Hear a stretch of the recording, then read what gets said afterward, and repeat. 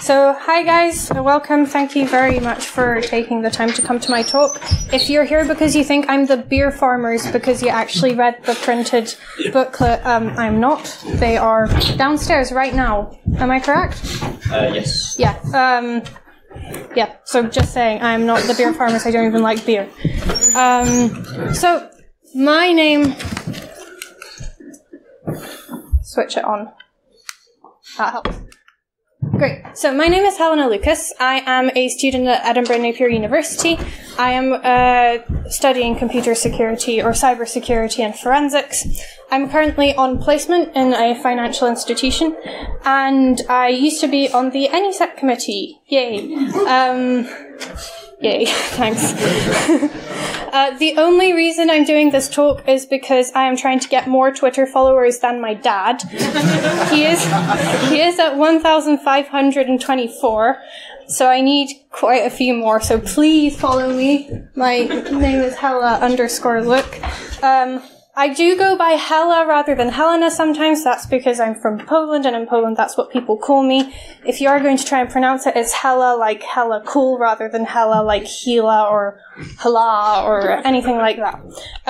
Apart from security, I also organized TEDx conferences, and I'm very into TED Talks, etc. So if you want to talk about that, we can chat afterwards. And I also do magic tricks. So I'm going to start off with a disclaimer. I am woefully underqualified to give this talk. I have not done machine learning at university. I did one machine learning project at work, and this is the talk that I wish I had seen before I had said yes to the project, I think. If you have done machine learning at university in an academic environment or at work, go away. This really isn't the talk for you. You're not going to learn anything new, I don't think. So, I did a poll on Twitter. Should I start my Latour to Hack 19 talk with a magic trick? A few people said no. Is anybody who said no in the audience? One. Okay, but most people said yes, so I guess I will start with a magic trick then. I do need a volunteer. You were first. Sorry, you was first. Could you come up here? What's your name? Morelli. Morelli. Sorry, Morelli. Murray Lai. Yeah, Y, L-Y-N-E. Everything's wrong. Big round of applause.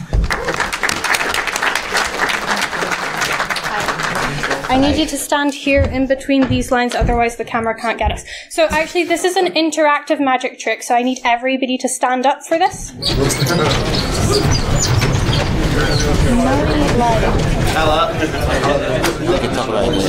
Sorry? That, can I get like a view to the camera? Yeah, so guys, if you think you're standing behind the camera, you just want to sort of part ways slightly, just so... Thank you. I'm so sorry about this. I didn't think this through. Yeah, there you go, that's good. Okay, awesome. So, now, I want everybody to copy Murray, okay? So, what I'd like you to do is stick your hands out like this. Like this? Mm-hmm. That includes you, Kinga. Yes, we'll wait.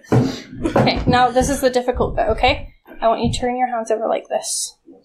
This is my favourite kids show trick, rather. Okay, it's very difficult. Now, very carefully, like this. Yep, perfect. Does everybody have it? Stop waving. This is an important bit. Okay, now when I count to 3, I want you to clasp your fingers like this, okay? But only once I count to 3, okay? Like that. Okay. You got it. Okay, so 1, 2, 3. Okay, and now we're going to do the magic, okay? We're going to go abracadabra. I got the...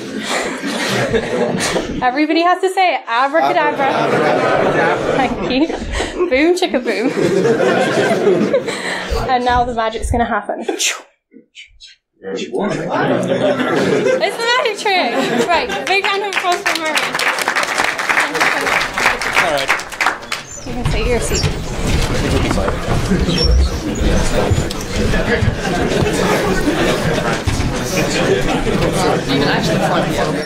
I didn't start my timer. Oh, thanks.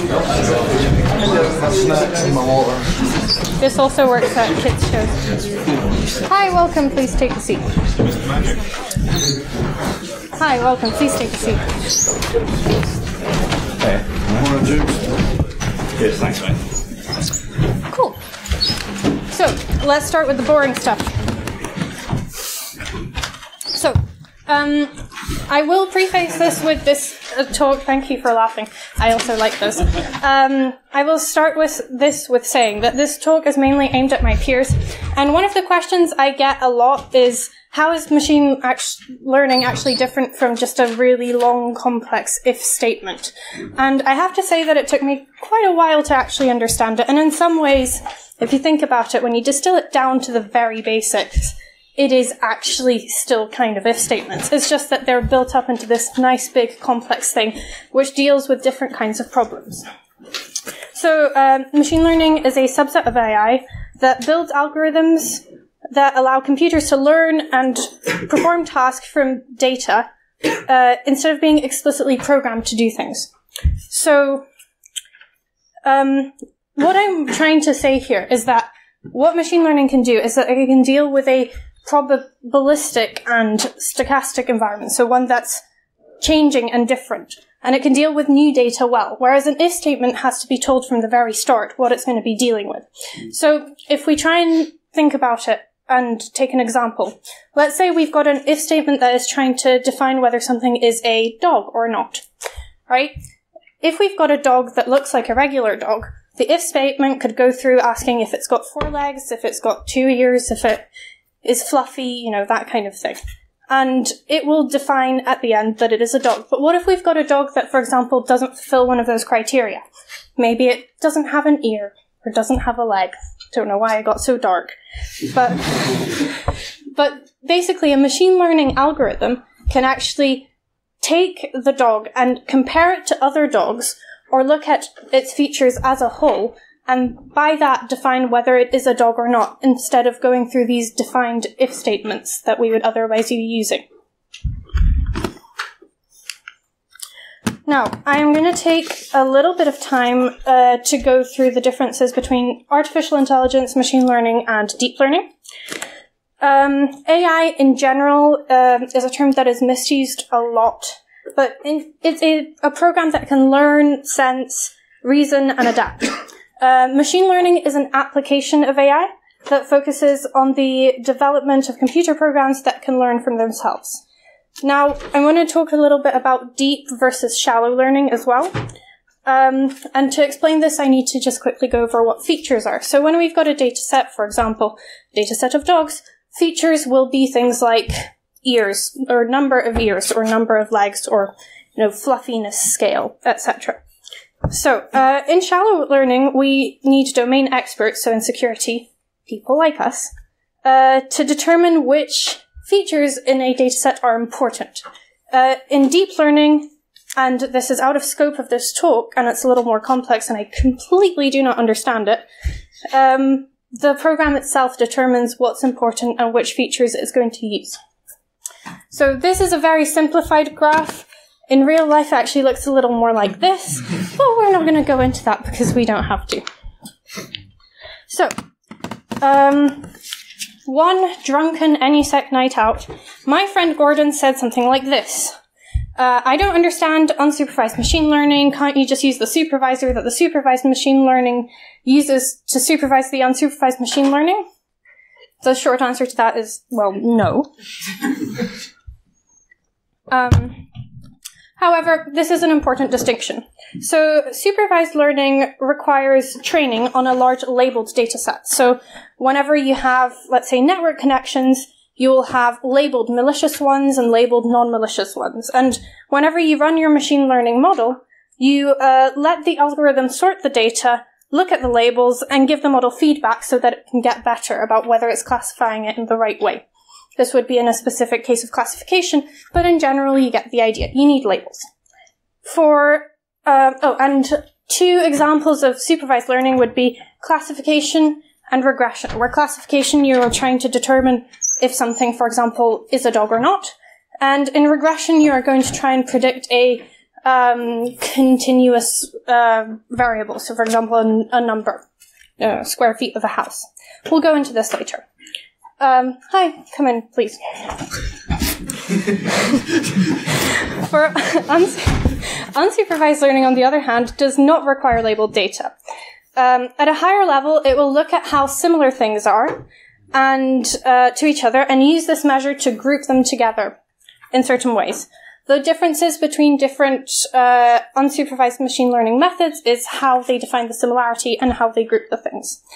So there's three main types of unsupervised learning. There's clustering, and it works for finding inherent groups in data. There's association, where you want to discover rules. For example, people who click on X will also do Y. I realize I said 3, I meant 2, I can't count. You don't need maths for machine learning. You do, actually. But. So, I'm going to point you guys to this brilliant cheat sheet. This is for scikit-learn, which is a Python library, which is great for machine learning. You just import something and everything works. Not really true, but it's a great place to start. Now, if you look at this, you might just be going, what? I will go through all the different components, and we will start with regression. Does this have a... Whoa. What I'm trying to do is have a laser pointer. Yes. Okay, brilliant. So, given 1,000 huses, because we're in Edinburgh, you can plot them on a graph, right? Where we've got, I got this wrong last time, we've got the price on the x-axis and the square feet on the y-axis. I can tell x from y. Basically, what you can do in regression is you can try and fit a line to determine what the usual price of a house with a certain square footage would be, depending on other houses already in the given area. Now, this is a very simplistic example because you're only using 2 dimensions. Usually you would be doing this in 3 dimensions or 4 dimensions or 5, but don't think about that too much because it hurts your brain. And in regression, we also need to think about overfitting. Now, basically, I'm stepping over the line. Basically, when you're building a machine learning model, you need to make sure that it's going to work for new data. So if, for example, we go back to this example, and we draw a line that instead of going straight like this kind of went up and down and fit every single little data point, we would end up with an inaccurate result whenever we're trying to find a new price for a house of a certain square footage. And you can see this here. So if you underfit it, your results aren't meaningful at all. If you fit it well, you're going to get it just right. And if you overfit it, well, you're not going to get any meaningful results in the end. And I have a meme for this. I'll just let you read it and not laugh. Great. Okay, so let's keep on going with the graph. The next thing is classification, which is a supervised learning approach in which the computer program learns from labeled data and uses this to classify a new observation. So it could be by class, it could be multi-class, so it could be saying, is this a dog or not? It could be saying, what type of dog is this? I really like dogs. Now, why would we use classification? It actually has loads and loads of use cases for machine learning. You can, for example, classify things as malicious or not, as, malware or not, as phishing or not, as spam or not spam, which is called ham. This is a scientific term. And the issue with classification is finding good labeled data sets, because that is difficult. And I have another meme. I really like this one. Right. The next one we'll get into is clustering. It's an unsupervised learning method which is used as a process to find meaningful structure or groupings in a set of data. It uses similarity or dissimilarity to put things into categories. Sorry, not categories, into groups. You can use this for explorative analysis. So whenever you've got a data set that you don't know much about and you want to figure out what kind of data is in the data set, you can use clustering to put it into different groups and learn from your data. Finding possible partitions is all about defining how you measure how similar things are. And clustering can also be used in security and other domains, of course, to find outliers. So if you've got, for example, three groups like this, you could say that these two are outliers, which is really useful in anomaly detection, which we will get into later. Now, the last thing is dimensionality reduction. And please come in. Dimensionality reduction is the process of reducing the number of random variables in a dataset. So whenever you've got a, let's go back to the dog example, you've got a dataset of dogs and you've got lots of different features. You might have features that aren't useful for the problem that you're trying to solve.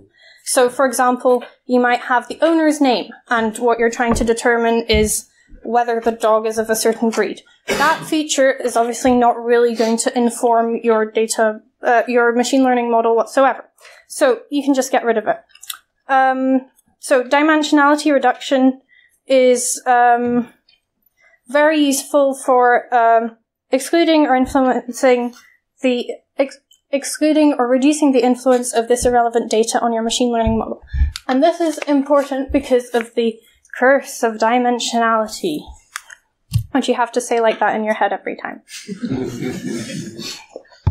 So machine learning excels at analyzing data across multiple dimensions. Humans really struggle to even think about more than like 4 or 5. Hi, please come in, take a seat. However, the more dimensions you have and the more space you need to store the data. This means that the more dimensions you have, the more data you need to actually make a meaningful machine learning model.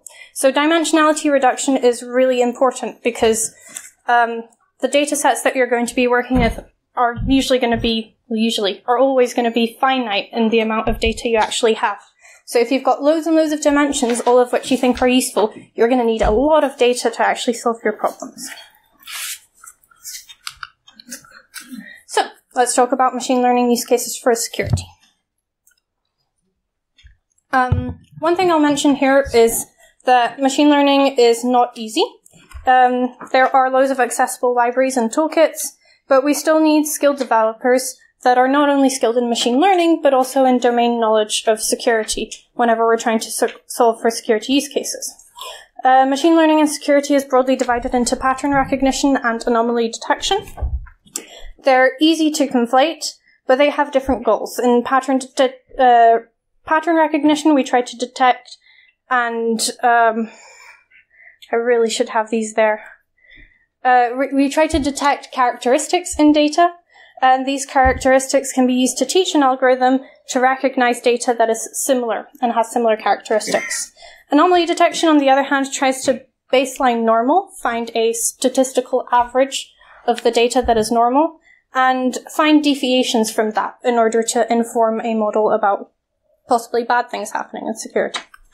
Now, the list I have up there, IDS, intrusion detection systems, are a place where we will often use machine learning. For malware analysis, you can often use machine learning to group malware into certain types.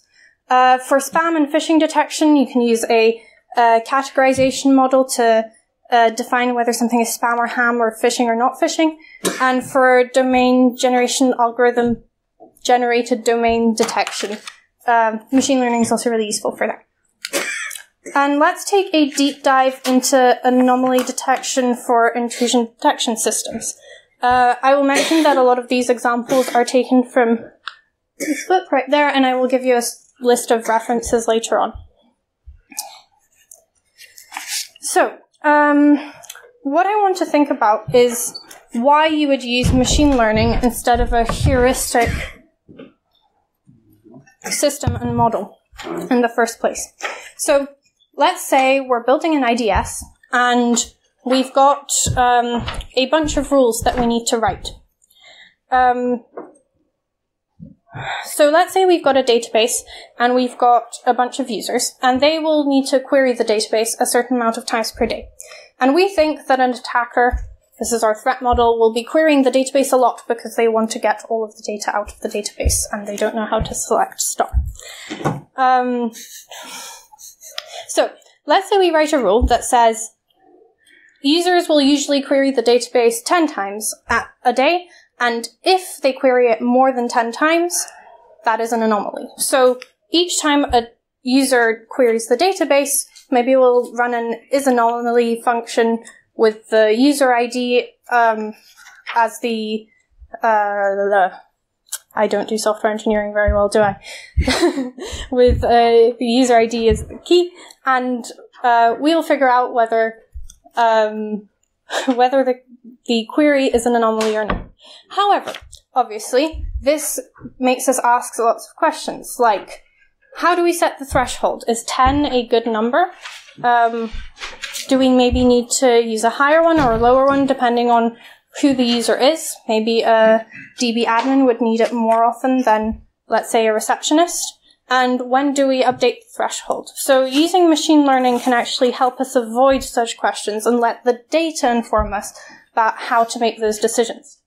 So let's try and come up with a solution to the threshold problem. Maybe instead of 10, we could use an average. So what we'll do is we will measure the amount of times that users will query the database each day, and we will divide that average, let's say, by 24 to get an average per hour. And then we'll multiply that times maybe 5 just to account for, people using the database differently at different times.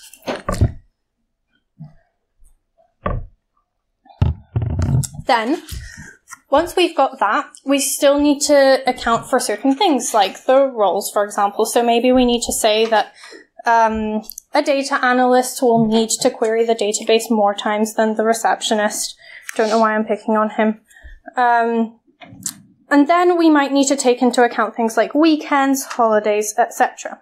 Now, although this is still heuristics, you kind of begin to see why we need machine learning in these situations, because this is getting more and more complex. And obviously this is just one little use case. And usually we're dealing with huge systems and, big or even small companies where we need to define these things for lots and lots of different users and lots of different situations.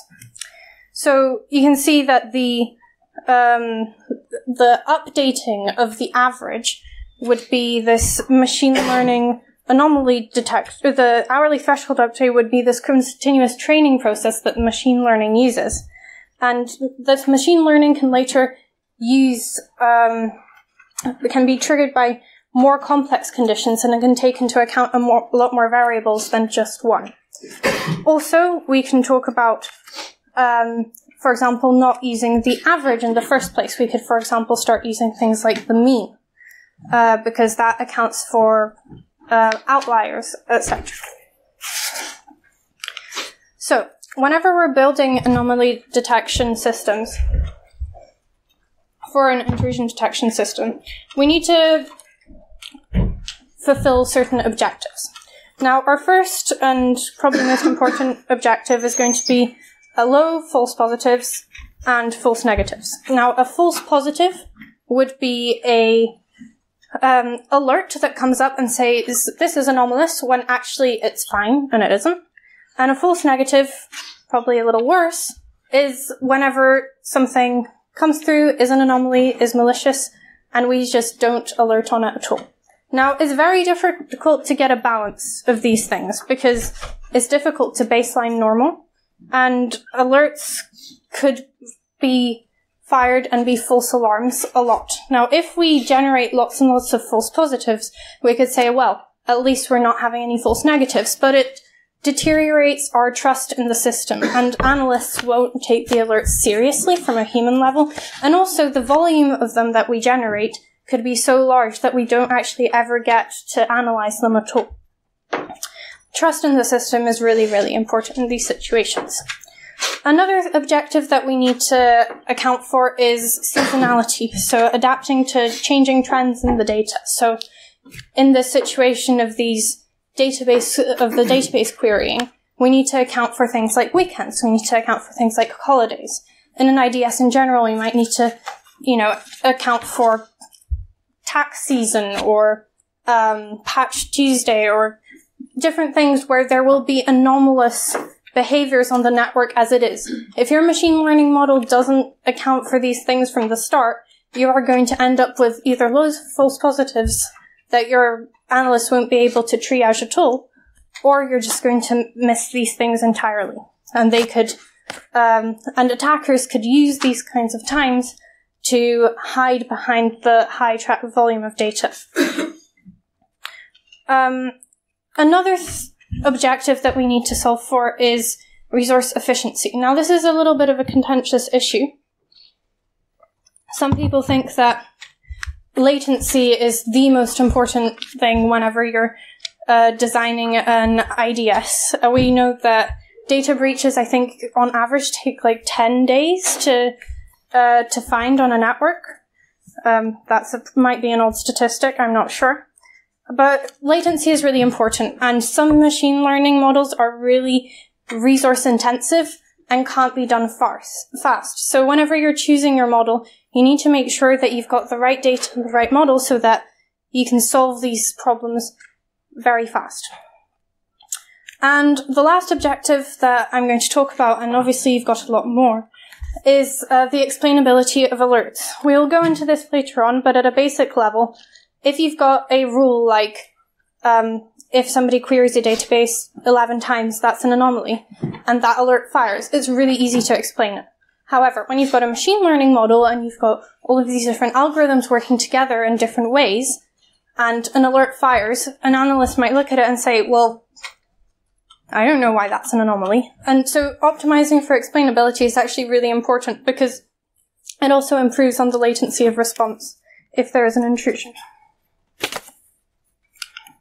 Now, whenever we're going to build an anomaly detection system for an IDS, we need to think about feature engineering. So selecting the right features is very, very important. You might find that your algorithm that you want to use needs specific types of data. So maybe it needs time series data, or maybe it needs data of a certain dimension. You need to make sure that you're collecting this data at the right frequency, in the right way, and in a way that's usable for your machine learning model. Your goal here is to distill really complex information into a compact form, removing unnecessary data. So the relevancy of your metrics is actually really important when you're building your machine learning model, and you need to take a lot of time to make sure that once you've got a data set, you clean it up correctly so that you can build a good model. Now, at this point, I will also mention one other thing, which is the difficulty of getting data for these problems. So there are a few data sets available online that are open source that you can just download and work with. However, I think there's only kind of one newish one. This is specifically for IDS, but for other security problems as well. There's a few that are also kind of 20 years old from DARPA, but in general, like, you need to, if you're building a machine learning model to actually work in a security environment in, let's say, some kind of company or your home network, if you're really paranoid, then you need to work with the data that is actually going to be available whenever you're using the model. So it is kind of an issue here and a trade-off that if you want this to be, I don't know, marketed as a startup and sold to some company, you will need to get that company's data. And that's usually kind of difficult to get. Personally, I think the best way is to go and work for a company that will let you do this kind of stuff. But that's just me. So, once you've got your data, your features, you need to do the machine learning. And there is no one-size-fits-all solution to this. You will likely have to experiment a lot and explore lots of different models to actually select the one that is going to solve your problem best. You need to account for whether there is anomalies in your data or not, for example. If there aren't any anomalies in your data and you know this, your task is actually a little different. What you're going to try and do is novelty detection. So you will be using models that define normalcy and then will be able to see whenever there is an anomaly from that. If there are already anomalies in your data and you know this, then you will be doing outlier detection. So you will be trying to look for outliers. So you could, for example, use these clustering algorithms and try and find the outliers on your own. You might be in a situation where you don't know if your data has anomalies or not, in which case you're probably best off just assuming there are and working from that assumption, and then if you can't find any, you can change. But This process is not easy, and it will take ages, but you might get there in the end. Now, challenges in anomaly detection. The cost of error in this specific situation is huge. Misclassification of an anomaly can cause a crippling breach, thousands, millions of pounds lost for your company. Raising false positive alerts all the time can have a less drastic impact, but could also mean that your analysts will become fatigued with the amount of alerts that they are getting. And in general, it could degrade, again, the trust in your system. Somebody's alarm clock's going off. That's good. Please do wake up.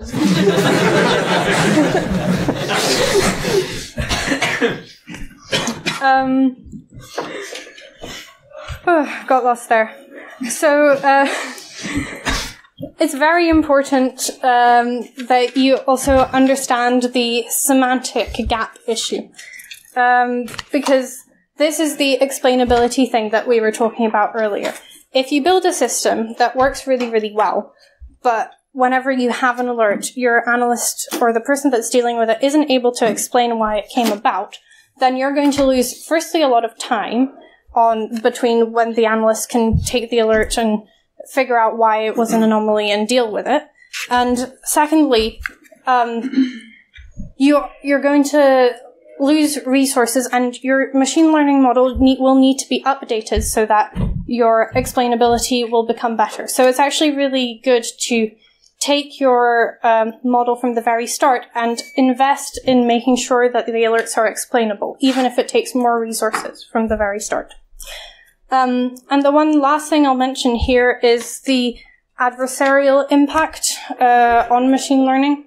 So if you've got a threat actor that is trying to target your system and your model is operating in an untrusted environment, if they have seen Stu's talk, who said that, the best way to find the holes in a company's security is to go on their job specs, and if they have gone to your company's LinkedIn and see that you're looking for machine learning analysts that are very good at this specific type of anomaly detection, they will know what you're looking for, and they could try and poison the data in a way that will make your machine learning models fail. So it's always very important to account for this kind of thing, and I frankly don't really know how, and it's out of scope for this talk. So, the conclusion for anomaly detection. It's really important for security. There have been successful applications of it in machine learning. Before diving into complex algorithms and trying to figure out what cool maths will solve your problem, it's really important to consider the problem you're actually trying to solve. And you should be aiming to keep simplicity as one of your key goals whenever you're designing your solution. Security systems, especially heuristic ones, have the potential to grow uncontrollably to a scale that is way too big and difficult to manage. With machine learning, you're also facing the same issues. So it's always really important to make sure you document everything and understand why everything is happening. So, why do we need machine learning in security in general? And I think some people might actually not agree with me and might say that you actually don't need it. And security has kind of been working for a few years without it. But in general, because machine learning performs well in a stochastic environment, it can help us efficiently identify threats. It can adapt to new behaviors, and it is much better than humans at analyzing large data sets with new information coming in all the time. Let's also address the issue of machine learning replacing human analysts at all, in general. I don't think that this is going to be a problem. I think that as we get more machine learning, we're just going to hire more machine learning developers. Obviously, I think maybe in a SOC, maybe some analysis isn't going to be necessary in the long term. However, I think that most of the applications that I've seen personally and the ones that I've read about are actually just getting rid of the boring stuff that analysts need to do. So I don't think that it is going to completely replace the security community. However, you know, I might have to eat my words one day. So, I'm coming to the end of my talk. I think it's gone a lot quicker than I expected. Oh well. So, let's talk about learning more. So, the way that I started learning about this was doing this course here, which is on Pluralsight. Pluralsight is, I think you can get 1 or 3 months for free, but you do have to pay for it after that. This is not the only course that's available online. There's absolutely tons. I do recommend doing one if you don't have the opportunity to go and take one of these courses at university, for example. The machine learning course on Coursera from Stanford is apparently the best one ever, but they use MATLAB, so I was like, no. However, it is supposed to be very, very good, and a lot of the people that I have worked with have taken this course and have been very positive about it. It's very comprehensive and explains all the maths. Scikit-learn is what I used to do all of my machine learning endeavors. It is fantastic, and even just the documentation for it can teach you a lot. If you are struggling to understand how some algorithm works, just look at the docs and look at the little kind of example that scikit-learn is going to give you, because that, like, if you actually understand it line by line, you should be able to figure out why your thing isn't working. Also, this O'Reilly book, Machine Learning and Security, was really, really great and helped write this talk, I have to say. So, lastly, machine learning is really difficult. So if you are trying to learn it and it's not really working out, don't get discouraged. Like, it does take a long time, and finding some kind of mentor or finding somebody who can explain things to you, I think, is the best way, because some of these problems you can't just keep bashing your head against. You do need to actually have some kind of insight, especially into the mathematics of how a problem works. So I think it's really important to go to these meetups, and they're not security people. If you go to a machine learning or AI meetup, they're very different. So it's not like this. They're less friendly. Quite a lot. They all think they're so smart. But like, it is a really good place to meet people and to talk about things. And if you ask one of them a question, they will go on for hours, not generalizing or anything. Yeah, so don't get discouraged. If you could take your phone out right now, and I hope this still works, go to bit.do/Hela survey. You could, that's Hela with one L. You can fill out a little survey about this talk, and I can gather your data and analyze it with machine learning. Yeah, so thank you very much for coming to my talk. And I am very happy to take any questions right now.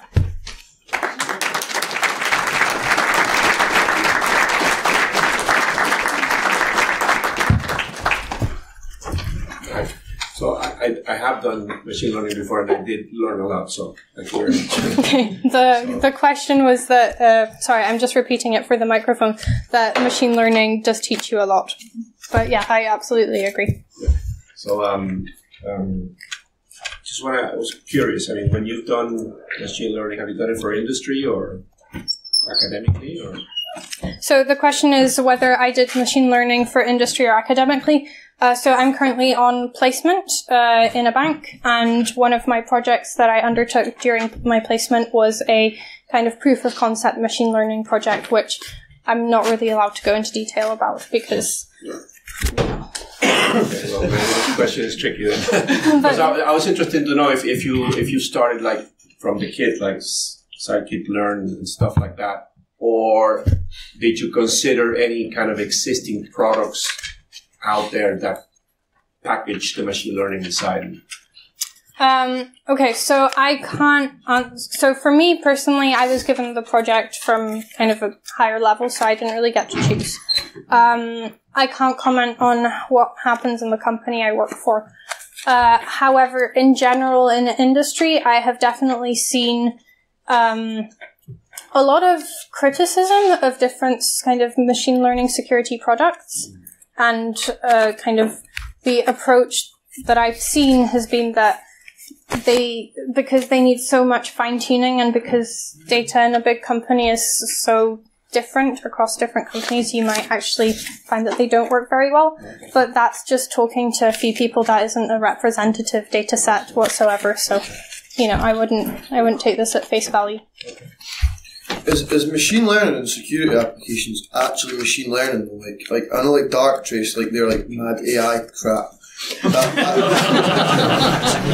Succinctly put. There was a lot of word on the street a while ago that actually it wasn't machine learning or AI, it was just standard signature based crap, and then a big good marketing team. It's like, how much of it is actually machine learning? So I'll go back to, where is it? This slide. So, okay, I won't comment on any specific products, although Darktrace does have a very a very interesting talk on YouTube that you can watch from their machine learning experts that explains a little bit about what happens in the black box. I think that there are, machine learning is like a regression problem, right? That is machine learning. If you apply it in the right way. So I think a lot of these things are just predicting something that's going to happen in the future, and you could think, well, that's a bit simplistic, but, if you look at the definition, machine learning is like the solution that they're using. I don't think I can really comment in general. I think there's definitely places that employ machine learning experts and do use machine learning models. But I think, in general, I'm not sure what the law is on false advertising. I don't know if you're allowed to say that you use machine learning if you don't. But then again, I don't think that the lawmakers could ever really check because they don't know enough. So, I don't know. It's a good question. I'm not sure how to answer it, to be completely honest. Any other questions? With seeing none, that's the end of my talk. Thank you so much.